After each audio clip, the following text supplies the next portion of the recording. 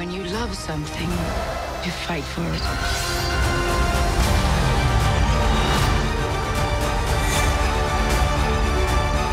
We're the ones who changed everything.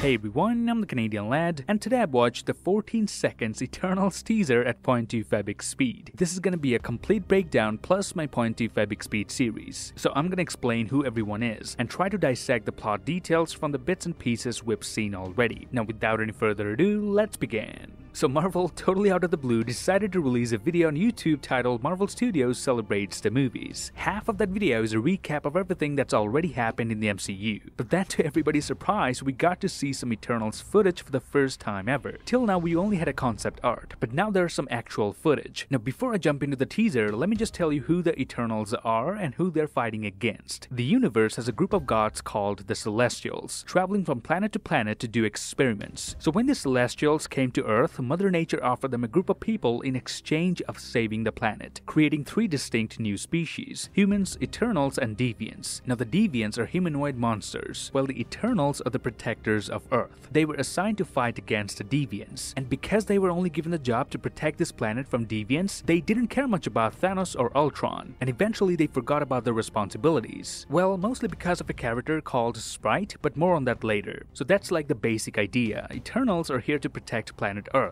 and their main foe are the Deviants. Now it begins with Salma Hayek's character, aka Ajak, who is the spiritual leader of the Eternals. Ajak is seen riding on her horse in a wide open field. Now looking at this very first shot, you can already guess this film is gonna be like no other Marvel films. The color grading, the outfits, everything is just amazingly different. Credit goes to Chloe Zhao, who apparently took a very practical approach while shooting this film. The next shot shows 2 Eternals moving to touch hands, with the following shot revealing a better view. From the left we can see Barry Keoghan's Druig, Lauren Ridloff's McCurry, Leah McHugh's Sprite, Gemma Chan's Cersei, Angelina Jolie's Athena, and Brian Tyree Henry's Phastos. Now several objects in the background appear to be bits of wreckage, possibly from some sort of pod or spacecraft that could have brought Sprite to Earth. Sprite physically appears to be the youngest of the Eternals, but she's just another old Eternal stuck in a 12-year-old's body. Through her friendship with Cersei, she hides a world-weary sadness because she's been treated like a child by humanity for centuries. But Sprite is much stronger and clever than she appears. Now Cersei, one of the main Eternals, has an affinity for humanity and has been in love with Ikaris for centuries. Richard Madden stars in the film as Ikaris, a leader of the Eternals with superhuman strength. He takes pride in keeping other Eternals safe. Moral, kind, and charismatic, Ikaris boasts the power of incredible strength, flight, and ability to project beams of intense cosmic energy from his eyes. Angelina Jolie plays Athena, an Eternal that can form weapons out of cosmic energy. She has an extremely close bond to fellow Eternal Gilgamesh, played by Don Lee. Now Gilgamesh is capable of projecting a powerful exoskeleton of cosmic energy. Conversely, this scene could be the moment where the team splits off and goes their separate ways to live as humans, which brings us to the next shot where we see the Eternals in their human forms.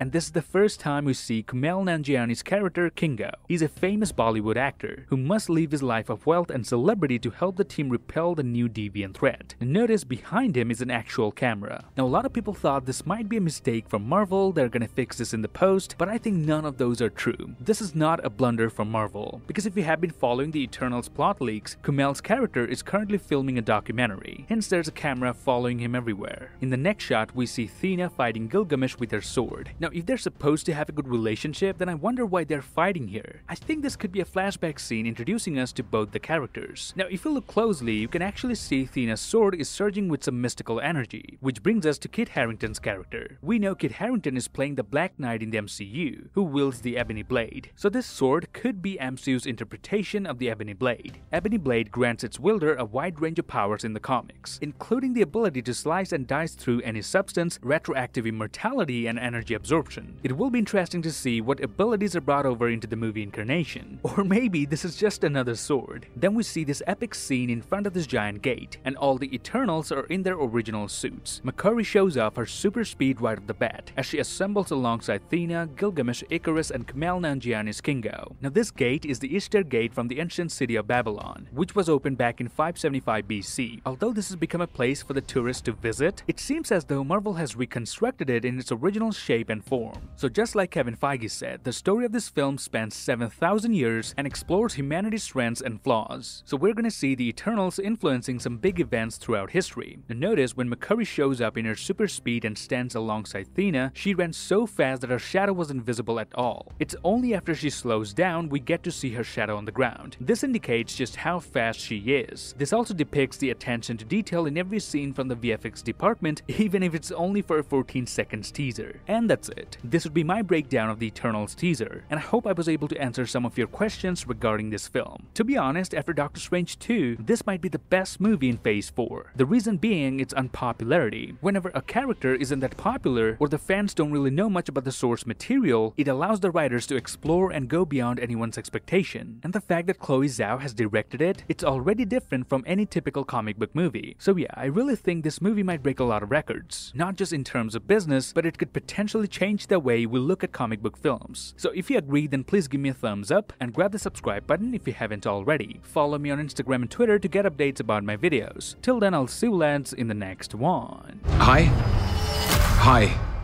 Hello, it's me. It's Tom. Look, I'm sorry to interrupt. I've